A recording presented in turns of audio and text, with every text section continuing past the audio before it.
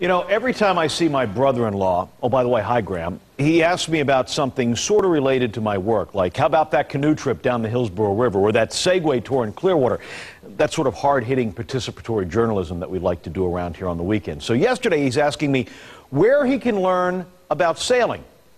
I told him to watch this morning's episode. Being able to jump into a little boat and go, especially when you're little yourself, is a big deal. Yeah, the wind, the water, the boats, and actually tacking, driving, and going fast. And sharing that is the goal of the Davis Island Youth Sailing Foundation in their Summer Learn to Sail program. It's $265 a week, and it's a full-day program Monday through Friday. We bring them in here about 8:30. They stay at about 4:35. First day, they're put right in the boats. Jamie Myers took us out on the water to see what these kids who started in the program last year are able to do in these little Optimist class boats. And the class age group is 8 to 15, and it's a single-person boat.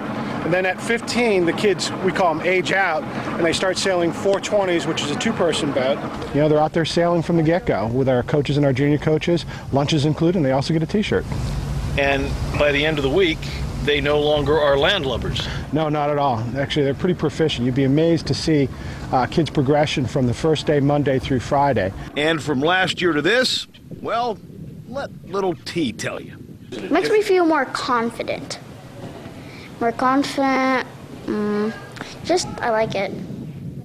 Really a cool program and a great job down there. The Davis Island Youth Sailing Foundation. It's $265 a week. They're located down on 1315 7th Avenue, right there on Davis Islands. The zip is 33606. The phone number, if you want to get in touch with them about this program, 251-1111.